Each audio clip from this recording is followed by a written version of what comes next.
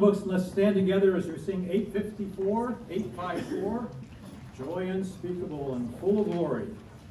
854.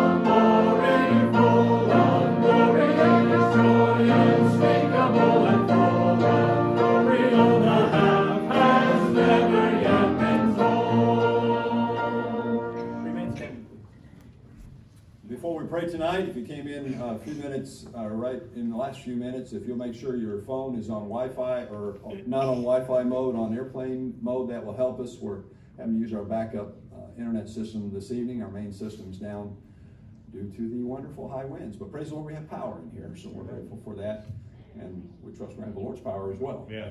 We're thankful for both. Let's pray and ask for the Lord's help in the service tonight. Father, we're grateful for the privilege it's ours to gather together again. We pray that you would meet with us. We thank you for your grace and mercy that's extended to us. And Lord, while we are frustrated with some of the difficulties we're having to deal with, and in light of the virus and some of these other things, Lord, I just pray you'd help us to keep our eyes on you. We are thankful that we're not under a great threat of imprisonment or any of these things that some of our forefathers endured. Lord, help us to keep our eyes on you and to be growing by your grace. Encourage us in the word tonight. Thank you for each one that's here and those that are joining us online. Lord, I do pray that you'd allow the internet service to work properly so that it would not be interrupted for them as well. Just pray your watch, care, and blessing now on the service. We ask these things in Jesus' name. Amen. Please remain standing. Number 864. 864, isn't the love of Jesus something wonderful? 864.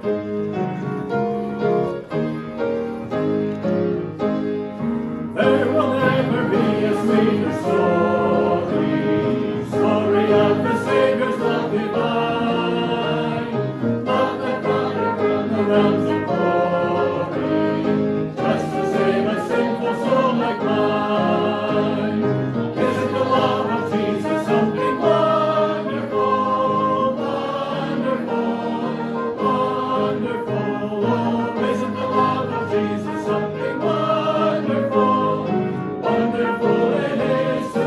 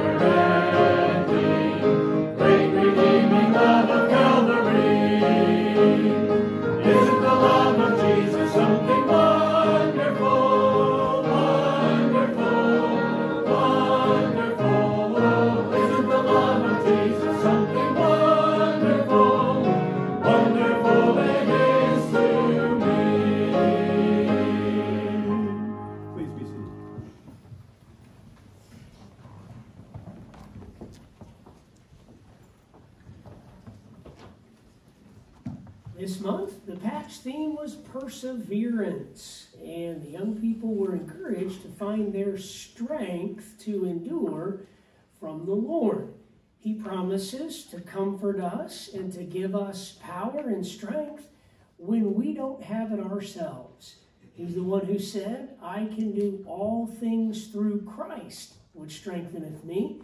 And with his help, we can do things sometimes that we don't know that we can.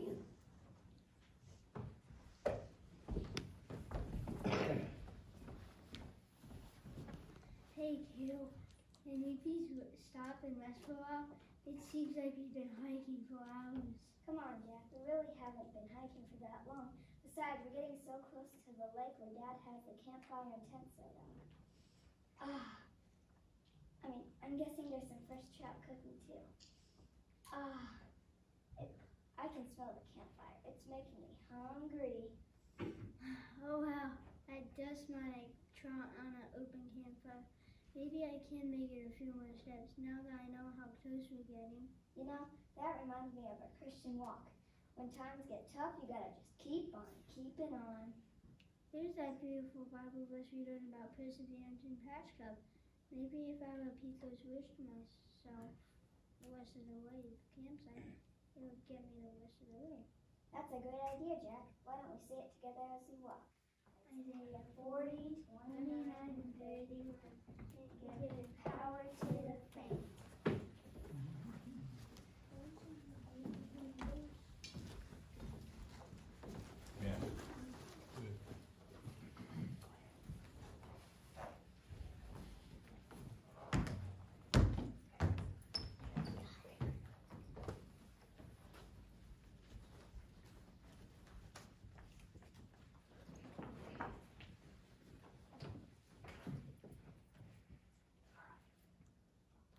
Isaiah 40, 29, and 31. He giveth power to the faint, and to them that have no might he increaseth strength. But they that wait upon the Lord shall renew their strength. They shall mount up with wings as eagles. They shall run and not be weary. They shall walk and not faint.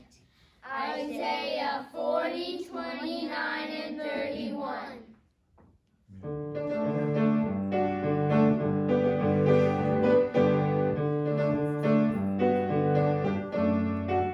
When my spirit tires, when my strength gives up, when my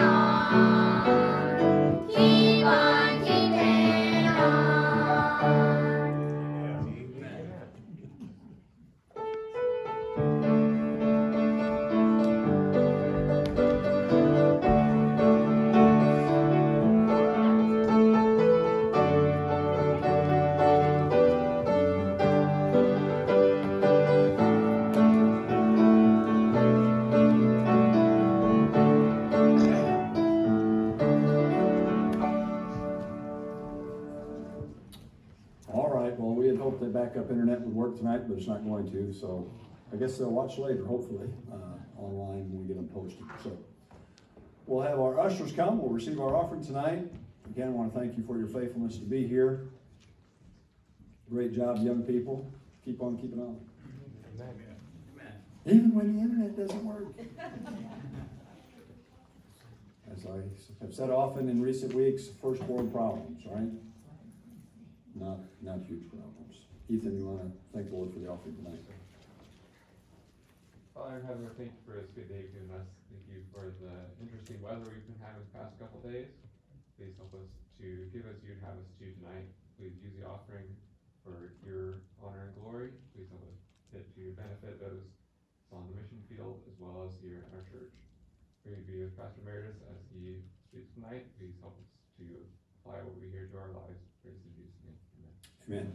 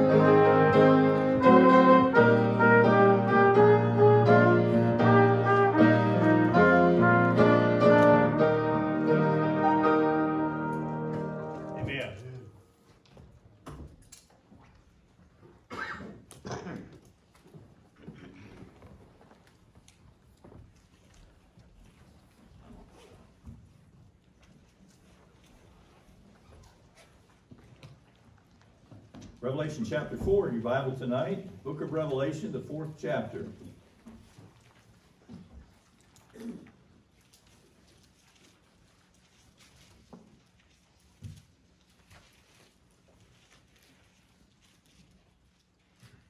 We're just going to begin reading the first verse, and then as we go through, we'll read the entire chapter in the message tonight. And Revelation chapter number 4 and verse number 1. If you're able, would you stand as we read the Word of God?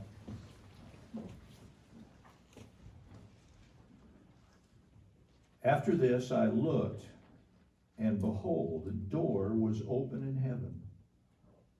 And the first voice which I heard was as it were a trumpet talking with me, and said, Come up hither, and I will shew thee things which must be hereafter. Our Heavenly Father, what a blessing, what a comfort, what an encouragement is the Word of God. I'm thankful for the offertory music tonight. Isn't it wonderful to be a Christian? It sure is. And to know that our sins are forgiven, that we have an eternal home in the heavens, that as your judgment breaks forth on this earth, what you told us will be a time of great tribulation, that we, your people, will be taken out.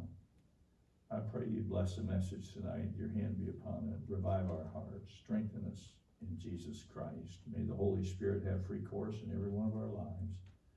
Thank you for this portion of Scripture. In Jesus' name,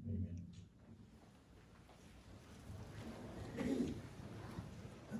We're going to tonight look at what I'll call the third door that as we've studied here, as we've looked at the book of Revelation. The first door that was open to evangelism in Revelation 3:8. And you recall there that as God opens a door, no man can shut it. As he closes a door, no man can open it. And God opened to the church, and I believe our church, God opens to us in this particular time the door of evangelism, the door of reaching people. We are saved and given the ability to reach other people with the gospel of Jesus Christ. And so we're speaking of that door that's been opened to the church. That was the first door. The second door, and of course that first door is the will of God. God is not willing that any should perish, but that all should come to repentance. The second door deals not necessarily with God's will, but it looks at from a different direction. I believe it deals with the will of man, where the Bible talks about Jesus standing at the door. And if any man hear my voice and open the door, it talks about the will of man. The will of man to open the door to Jesus Christ. The willingness of man to receive Christ. The willingness of men and women and boys and girls to receive Christ. So the first door being God's will, and that is the will to give the gospel to every creature. The second door has to do with man's will. Even though Christ is willing, God is willing, the Spirit of God is willing. God wants all men everywhere to repent, to be saved. The second door really has to do with us obeying the will of God. The Bible says, for God has commanded all men everywhere to repent. And so you say, well, I don't know if I want to be saved. Well, you're holding your fist up in the face of God, not mine. You're saying, I'm not going to do what God says. And I don't mean this to be unloving, but you'll go to hell then. Amen. You say, well, it's my choice. Yeah, it is. But you ought to go through the door. Christ is knocking.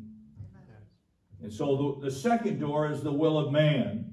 And I believe the third door is the translation of the saints that we just read about. The catching away of the saints into glory. And we're going to look at this wonderful chapter tonight. The third door being the translation of the saints into glory. We've moved in this book of Revelation. We're now also to a third position. The first position that we looked at, that was as things were there in Revelation 1:18. It was what was. And then in Revelation 3:22, the phrase is given, what is, and that's the church age. That's where we're living. That's what is. We're in the church age. By the way, if you think everything's going to always continue as it is, it isn't. Right. Amen. We're living in the church age.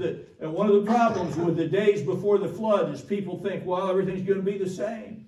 And they didn't know, the Bible says, until the flood came and took them all away. It was too late.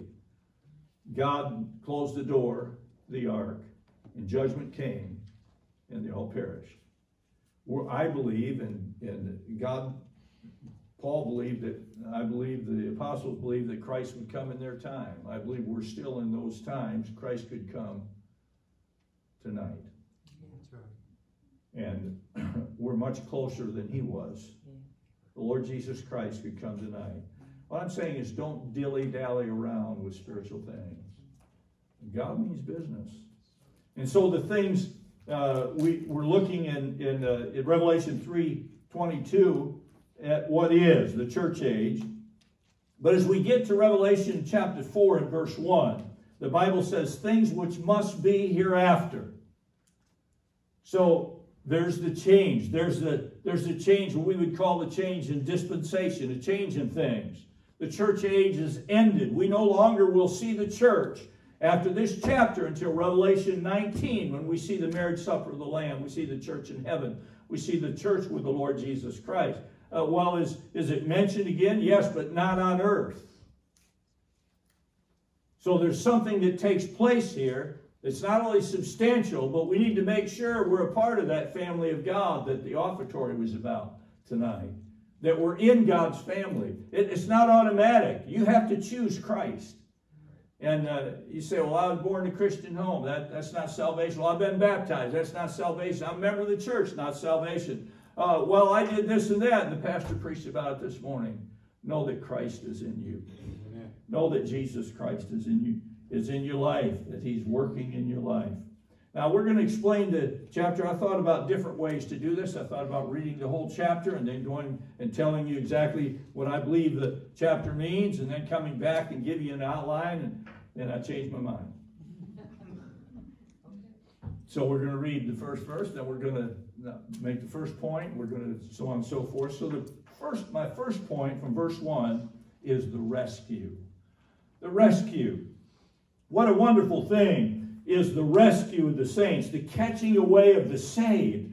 You know, as we read the Bible, we look way back there in Genesis chapter 5, and we realize, we read the Bible, we know judgment's coming. We know it's on the way. And we know God is not just dissatisfied with man. He's grieved with man. Man basically has turned his back on God. Man doesn't want anything to do with God. Man said, God, stay out of my life. But there was a man that walked with God. He tonight pictures us as believers. A man who walked with God, Enoch. The Bible says that Enoch walked with God, but it doesn't say in that chapter he died. It says that he was not. For God took him. And then you go on and you begin to see there, and I believe Enoch is really a picture, it's foretelling, it's a picture of the New Testament church. It's someone who's walking with God. By the way, God expects us who profess to be his children to walk with him, to obey his voice, be sensitive to him, to have a relationship with him that reflects his greatness, that reflects his grace in our lives. And Enoch was walking with God. And God took him. So he pictured he was rescued before the judgment of God came into the world. And I want you to notice, most of us are familiar with this, but let me just read it for you in 1 Thessalonians, and realize that the trumpet sounding here and other places in the Bible, we're not going to read them all for sake of time, but in 1 Thessalonians chapter 4 and verse 13, the Apostle Paul is speaking to the church at Thessalonica. Some people have died, and people are wondering what's going on, because I really believe that they thought the Lord was coming, and why are people dying? Why is this problem coming into our lives? What's going on? What's happening to these people? And Paul explains the Spirit of God wants to comfort people's hearts. And so he says here in chapter 4 of 1 Thessalonians, but I would not have you to be ignorant, brethren, concerning them which are asleep, that ye sorrow not as others which have no hope. In other words, people have died. And it bothers us when people die. Death is not pretty. I don't care what they do about it. It's awful. It separates us from people we love and care about. And sometimes it seems it brings great difficulty into our lives. And that was the case here. People had died. Verse 15 says, for this we say unto you by the word of the Lord, that we which, verse 14. For if we believe that Jesus died and rose again, even so, them also which sleep in Jesus, that's talking about people that have died, will God bring with him. What a comfort.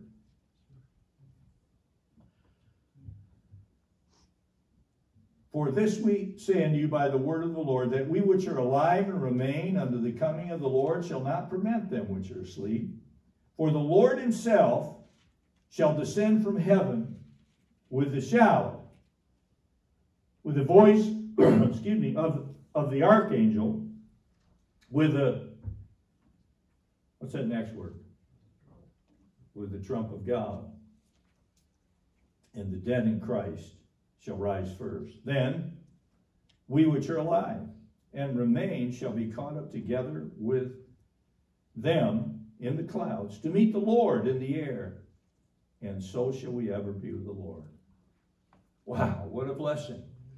And I want you to notice the the terminology here in Revelation chapter 4, after this I looked, and behold, the door was open in heaven, and the first voice which I heard was as it were a trumpet talking with me. Does that sound familiar? And the Lord is foretelling us here what's going to happen through the Apostle John. I will show you things which must be hereafter. And I believe he's talking about the catching away, the rescuing of the saints, the rescuing of God's people, and taking us, if you would, to our heavenly home. Before God unleashes his wrath and his judgment upon the earth, he rescues his children. And as I said earlier, the church is not to be seen again until Revelation chapter 19. What's in between? God's judgment, God's great judgment upon the world. As the Bible says, the time of Jacob's trouble, the great tribulation time. Things that, in other words, people say, well, it's been bad before. It's never been as bad as it will be after the rapture of God's people. Right. You say, well, it's just been bad. You had World War I, World War II, and look at history. Look at the history of the world. Things. No, God tells us it's never been as bad as it's going to be after the rapture of the church of the Lord Jesus Christ. What I'm saying to you tonight is you need to make sure you're part of the family of God. Amen. And be in God's family, and then live for the Lord, like Enoch did. Enoch wasn't walking against God. He wasn't trying to get along with God. He's walking with God. That's the will of God. Well, the will of God's a wonderful thing. And it's where we enjoy our lives in Christ. We enjoy our lives with one another. What a blessing is the will of God.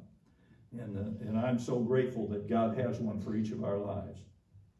So I want you to notice firstly then the rescue. I want you to notice secondly the radiance. Verses 2 and 3 and 5 through 9. Notice verse number 2. And immediately I was in the Spirit, and behold, the throne was set in heaven. One sat upon the throne and he that sat was looked upon as likened to jasper and sardine stone, and there was a rainbow round about the throne in sight likened to emerald. And I want you to notice verse 5. And out of the throne proceedeth lightnings and thunderings and voices, and there were 7 lamps of fire burning before the throne, which are the 7 spirits of God. And before the throne there was a sea of glass like unto crystal. And in the midst of the throne, round about the throne, were 4 beasts full of eyes before and behind. And the first beast was like unto a lion, the second like unto a calf, and the third beast had the face of a man, and the fourth beast was like a flying eagle.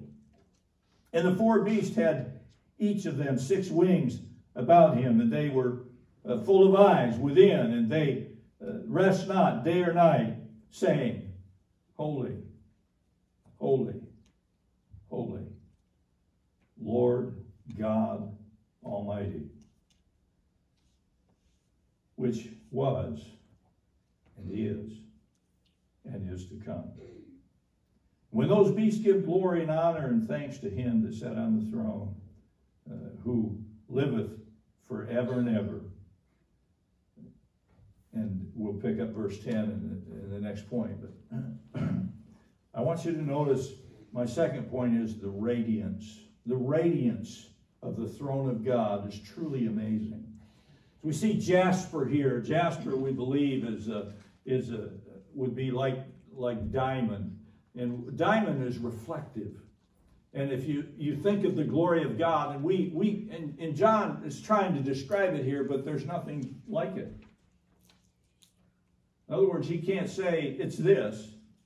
He says it was like. It's like this. And so the jasper there is like diamond and it reflects the purity of the throne, the purity of Jesus Christ. And then there's sardine, and that is blood red, expressing the finished work of Jesus Christ. The life of the flesh is in the blood, the Bible says. And Jesus Christ shed his precious blood so we could have life He gave His life so we could have life. He loved us and gave His life for us. And this is expressing the finished work of Jesus Christ at the throne of God. And then there's a rainbow, and the tone or the color that it expresses is emerald or green. And we think about that. We think about God's creation and how green expresses life. And we look at this wonderful sight through the eyes of the Apostle John, and all of His creation is worshiping Him. You know, sometimes we think about creation, and we are so limited. We think about trees and rocks and birds and this and that, but we've never seen all God's creation. We look up in the stars, and if you could get yourself out of the city and go out in the country somewhere where there's not so much as a candle burning on a clear night, you would stand in awe at the stars that we can see, and even the planets. It's amazing. We just seen this much of God's creation. He describes these heavenly creatures that are glorifying God in heaven and saying, "Holy, holy, holy." We know just a little bit about God's creation. We know that He created you and I. We know that He created the world that is, but we haven't seen everything God's created. But all of His creation is created to bring glory to Him. And these creatures, that's what they do. They bring glory to the Lord. You notice the four creatures representing the north and the south and the east and the west. There in notice verse number 7. And the first beast was like a lion. The second beast was like a calf. The third beast had the face of a man. The fourth beast flying as an eagle. And these four beasts, and they're representing creation to us. They're representing God's creation. All of creation adorning God. You know, man is such a rebel.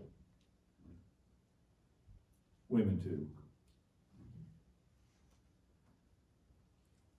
You realize we were created to glorify Him. And if we'd realize that now, we'd live like that now. See, that's what's different about the Christian life. We don't have to live in competition with anybody. We don't have to impress anybody. We're here to glorify God. We can glorify God as a husband, as a wife, as a young person. We can glorify God as a Christian. We can glorify God as a soul winner. We can glorify God in the life that we live every day to bring glory to the Lord. That's where peace and joy is. We sang some about that tonight. It is joy unspeakable and full of glory. I mean, what a blessing it is to be a child of God. But all of His creation, all of the creation of the Lord is going to glorify Him in heaven. And so the child of God is taken out of this present world, and in an instant we're before the throne. You say, what's going to matter? Only one life will soon be past. Only what's done for Christ will last. See, yesterday is only an opportunity. Today is only an opportunity to glorify the Lord in our life. I want you to notice verse 4. And round about the throne were 24 seats. And upon the seats I saw 24 elders sitting, clothed in white raiment. And they had on their heads crowns of gold. This is the redeemed. This is the saved. This is people who trusted Christ from all ages. We look and we realize in the Old Testament there were 12 sons of Jacob, and they're expressed here in this passage of Scripture. They're expressed as the entire dispensation of all the Old Testament characters, everyone who came to Christ, all the people who were redeemed. Adam and Eve will be there all the way through the children of Abraham, everything, the 12 there. And then there's what we believe are the 12 apostles of the New Testament together, making up 24, representing the redeemed of all ages. We'll be there before the throne. Are you listening? If you're saved tonight, you'll be there. You say, well, how are we going to express that?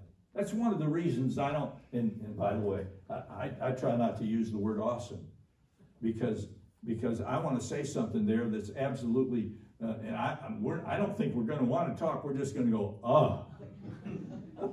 wow. And we'll use our best expressive terms. Man, that's cool. No, we won't. We'll say, wow, what a Savior. What a Savior.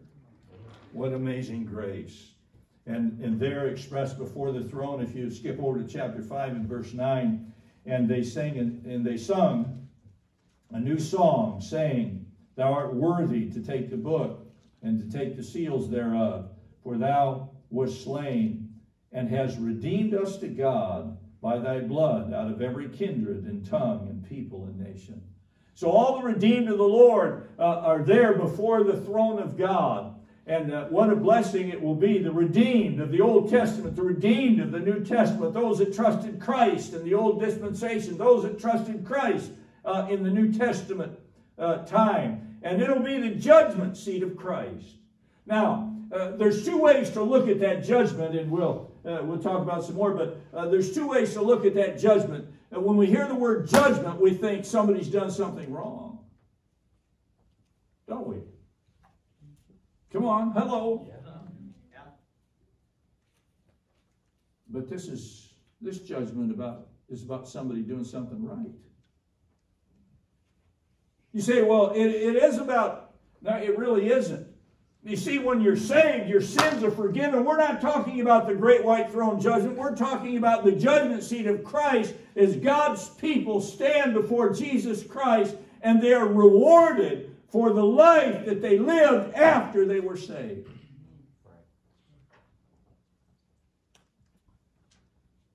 Not for sin. What do you mean, not for sin?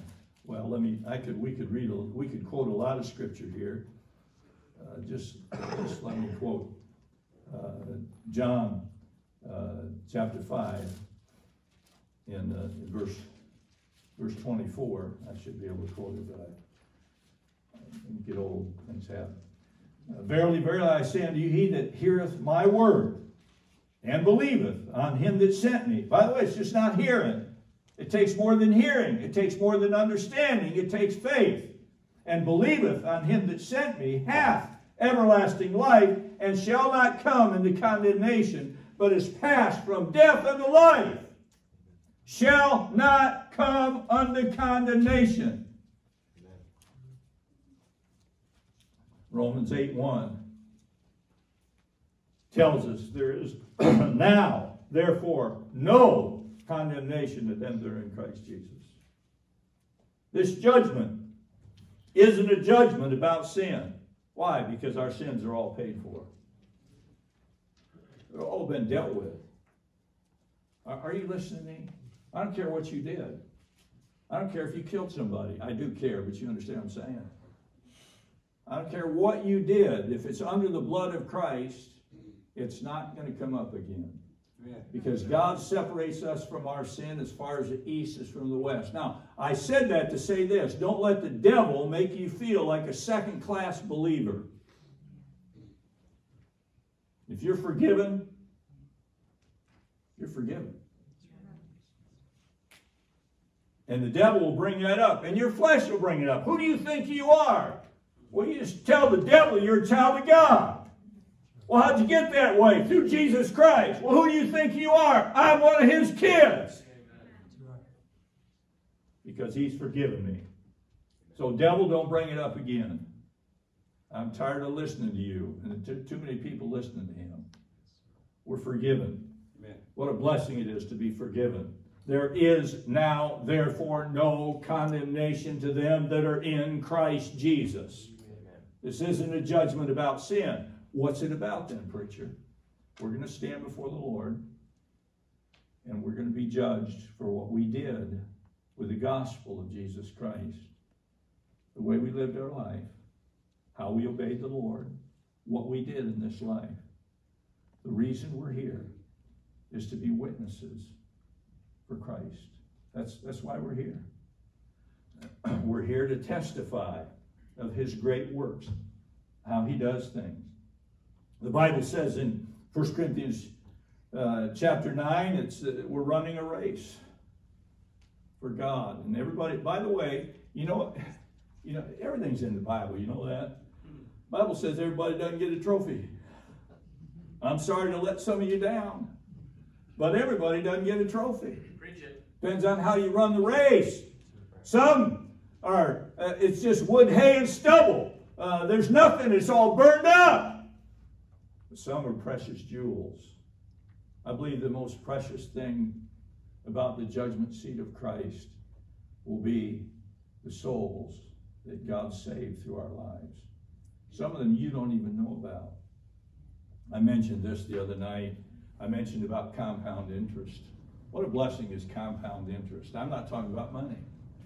I'm talking about you lead somebody to Christ and they lead somebody to Christ, who leads somebody to Christ, who leads somebody to Christ. You don't even know. You send $1 to the mission field, or $100 or $1,000 or whatever you send, and that missionary wins someone to Christ. And to a degree, it goes on your account. It goes on his account. It goes on the church's account. And it goes on your account. You cared. Not that you just sent them a bunch of money. You cared, you prayed, and people got saved. And there, in heaven, that little Sunday school child that everybody's forgotten about. You ever run into some of those? And I run into people, and sometimes you're somewhere and they look at you like, I know you, but you used to have hair. And you didn't look like that when I knew you. I used to go to your Sunday school. I used to do this. I used to do that. Every once in a while, one of these brats will call here. Who's that? Who's the boy that was in your Sunday school? Who went to Stephen Reed. Stephen Reed. Yeah, I said, he's a brat. I mean, I hope he's listening tonight. Stephen, you were a brat. And he was terrible. I mean, he's one of those kids that they try to give medication to calm down. All they needed was the Board of Education, but that's another story. But he was something else. But every once in a while they'll pop up and they'll praise the Lord and glad to be here, and I'm saved and I'm living for God. What a blessing that is. But it doesn't hold a candle to when we get to heaven and we see those redeemed that we're standing with, and we'll see our missions conference made a difference, and passing out tracts made a difference, and giving John Romans made a difference, and we won our neighbor to Christ, or we won our brother-in-law or sister-in-law to Christ, or whoever we won them to Christ will be there and forever grateful before God for the gospel of Jesus Christ, and we'll be rewarded. Amen. What a blessing it will be. The redeemed. We shall all stand before the judgment seat of Christ. What you got in your hands tonight? For God. Well, preacher, I've never won anybody to the Lord. If you're faithful to the Lord, if you're faithful to God in this church, you probably have some crowns laid to your account, because you probably give to missions. You're probably responsible for one of those Sunday school teachers that go back there, and by the way, those kids are precious. I see Brother Clay come in this morning with all those, I was going to call them brats again, but we see them, they're little children. And all those kids come in, I'm thinking, how do you get those? I'm thinking, I was telling the pastor yesterday, I said, man, or this morning, whenever it was, I said, I just want to go soul winning. I want to talk to somebody about the Lord. I'm afraid they're just going to throw me off their porch, think I'm going to give them disease or something. And we're here to tell people about the Lord. And then I go way back to when I first got saved. I just a clumsy, I didn't know what I was doing. And I still really don't know what I'm doing, but I know who I'm doing it for.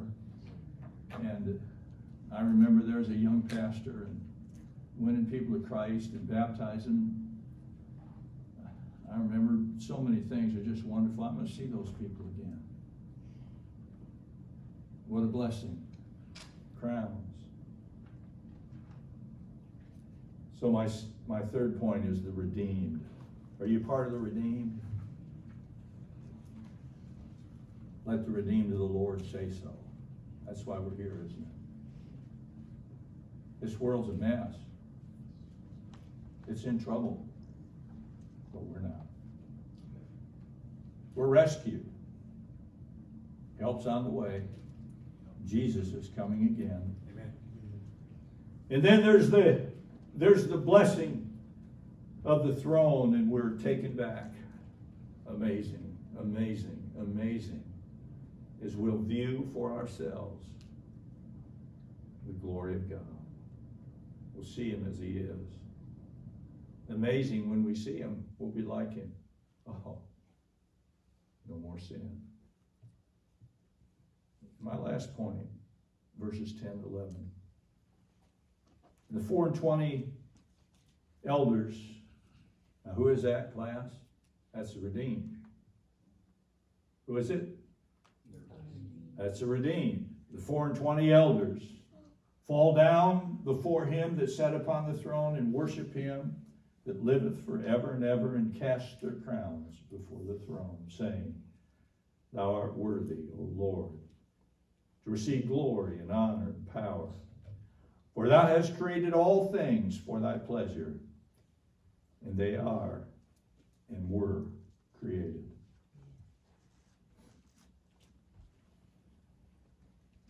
I call this last point the reunion.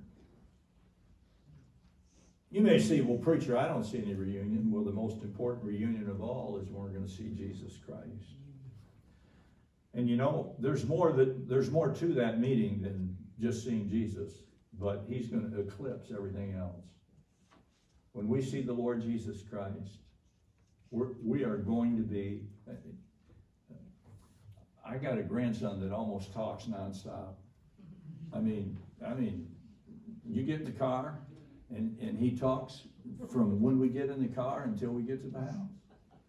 And Miss Tara taught him to sing, and his teachers taught him to sing, and he sings to sing. I mean, that's all he sings, and he talks, and when people quit listening, he's still talking. Talk.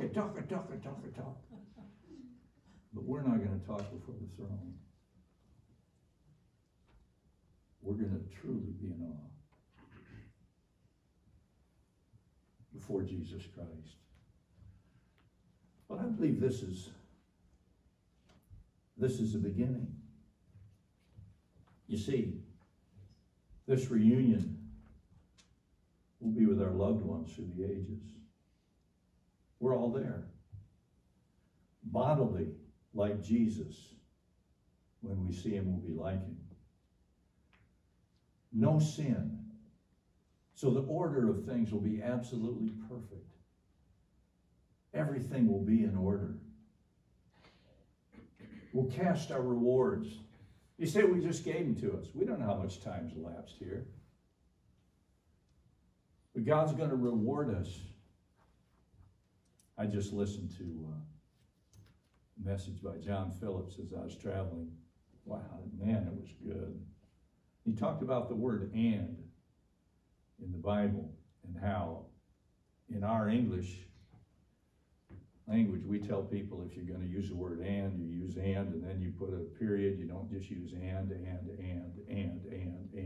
Well, the Holy Spirit got a different idea about it. I think he's right. And by the way, it's only in the King James Bible, because the other Bibles don't do it. Are you listening to me? I think there's something like 100 ands in Genesis 1. I mean, it's and was. The Bible wrong? No, the Bible's right. When we get there, God's not going to say, and you gave a cold cup of water in the name of the Lord, and you gave and this and this and this and this and this. It's going to be and. Remember those folks that stopped at our house 100 years ago? They were on their way across the peninsula of Michigan, and they didn't have any gasoline, and we gave them some food, and we dug around, got some change. We didn't have anything ourselves. We might have gave them $5 or something. We didn't have any money ourselves. I think they took advantage of us. I believe God's going to say, you did it for me. We witnessed to him. And, you remember? And, remember when you did this? See, God's trying to get us to slow down to realize everything we do makes a difference. It's not just a whole list. It's not just 1, 2, 3, 4, 5. Hey, you're out of here. You're done. It's and. What we did for Christ will be remembered. And we'll realize that everything we've done for him, he enabled us to do by his grace. Amen. And our hearts will be filled with such gratitude. We'll take those rewards and we'll lay them down at his feet. And we'll say something like, thank you, Jesus. And we'll be in the presence of God. We'll be in the presence of our loved ones that went before us. I was thinking about this message. I was thinking about Pastor Bullock. Brother Lynn, I was thinking about Pastor Bullock. And Pastor Bullock had an expression. I'd say, how you doing, Pastor? He'd say, better. I'm thinking, I'm going to ask him when we get to heaven. I'm going to say, how you doing, Pastor Bullock? Better. And he really will be.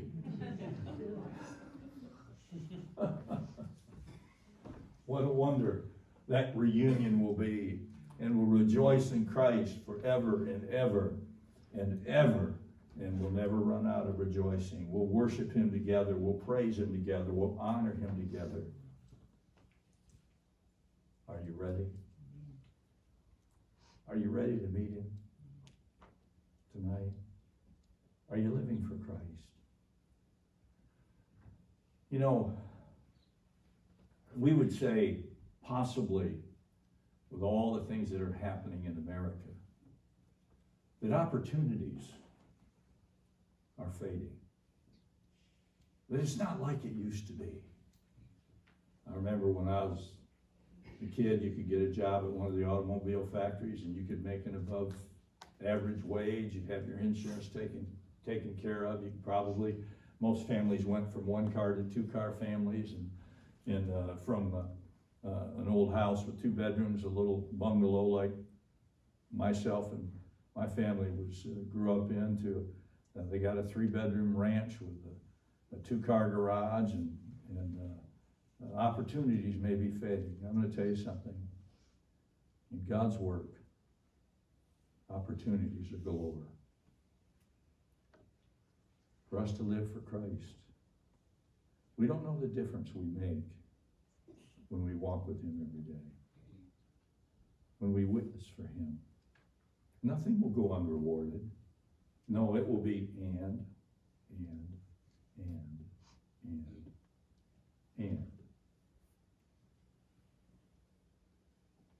I wonder, are you living for Christ? Well, preacher, I used to. Wow. Has he changed? Well, preacher, I'm too young. No, there aren't any too young. Well, I'm just a teenager. Oh, what an impact a godly teenager can have in this time. What I'm saying to you is opportunities are all over. Well, I'm just a young person. The mouths of babes and sucklings thou hast ordained strength. Well, I'm too old. No one's too old to serve God. If you're still here, I've been to hospital beds where old men or old ladies have testified of the saving grace of Jesus Christ and touched my heart from a place where they were just hours from death. No one is too old or too frail to serve the Lord.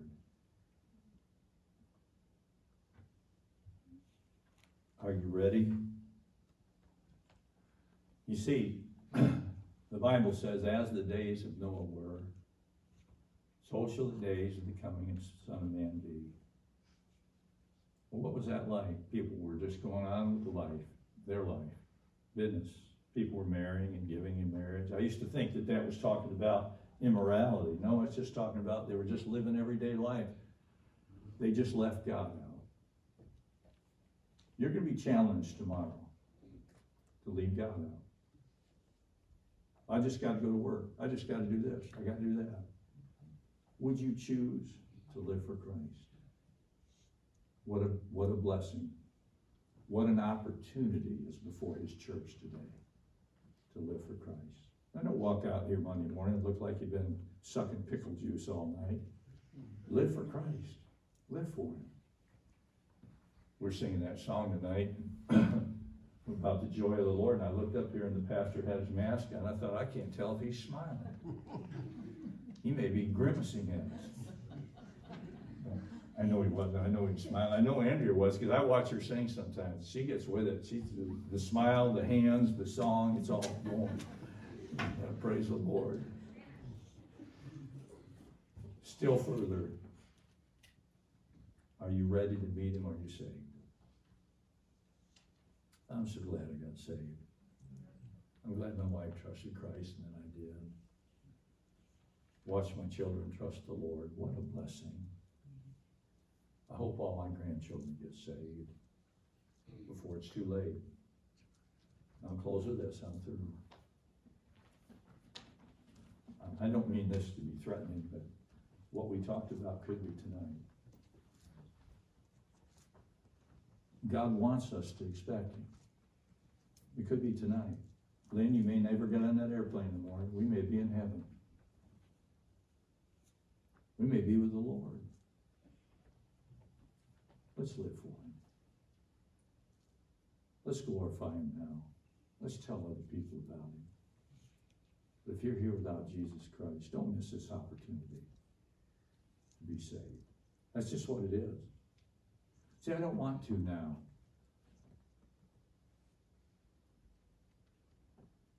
May I tell you, I don't mean this to be mean. That's wrong. That's ungrateful. That's disrespectful. And God calls it disobedient to the gospel. If you're here without Jesus Christ, you come to be saved tonight. Oh, how we need the Lord. What a blessing is the family of God. Wouldn't it be something if you came tonight and the twinkling of an eye, the trumpet sounded, and we were in his presence? Say, well, I've heard that all my life. I've witnessed people say, I've heard that all my life. That's what the people in Genesis said. Because Noah preached for 120 years. I've heard that before. I'm going to tell you something. He's coming again. How do you know he's coming again? Because he came the first time exactly as he said he would. And he's coming the second time exactly as he said he was. But before he comes and sets his foot on this earth, we're going to meet him in the clouds. And we're going to be with him forever. Are you ready to meet him? Let's bow our heads.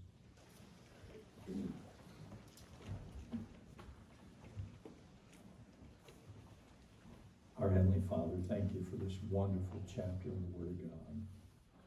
Thank you for the comfort of knowing we're your child, not by what we've done, but by what you've done.